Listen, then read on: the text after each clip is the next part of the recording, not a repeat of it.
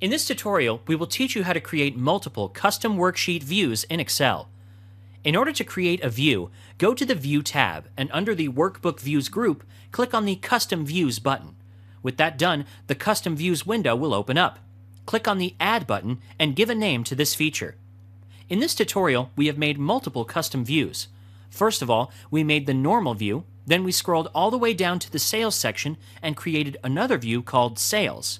For the third view, we will zoom out the sheet up to 60%.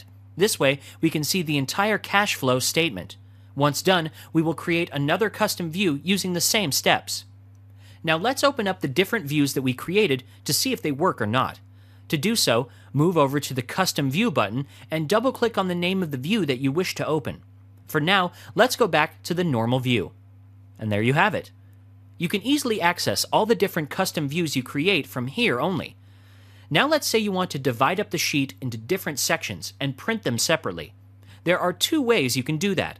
First, you can highlight the cells that you want to print and go to the Print Preview pane by pressing Ctrl-P.